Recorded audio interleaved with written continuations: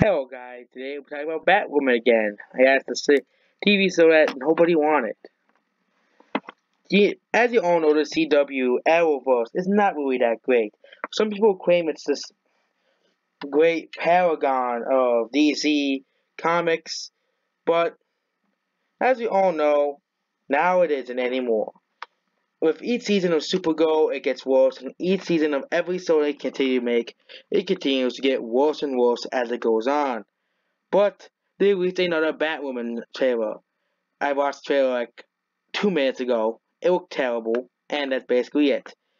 It was basically Batwoman was going to give some clock to some girl, and the military guy said don't give it to her.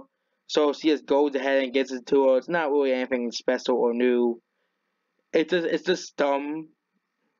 And the trailer says times are changing, and it makes no sense. Um, give us back Batman.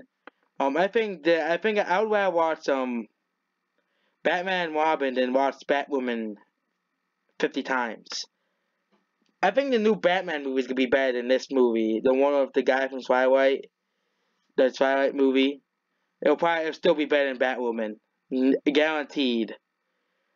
I think the guy could probably do a better job than Ben Affleck's Batman because Ben Affleck is just he doesn't know how he is not.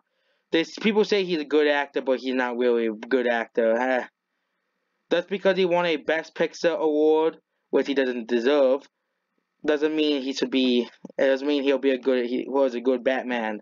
That's the only reason why they say Ben Affleck was a good Batman. That's the only reason why, because he won Best Picture.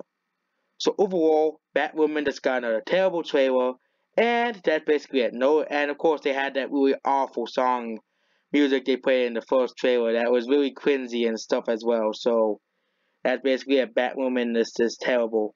Goodbye.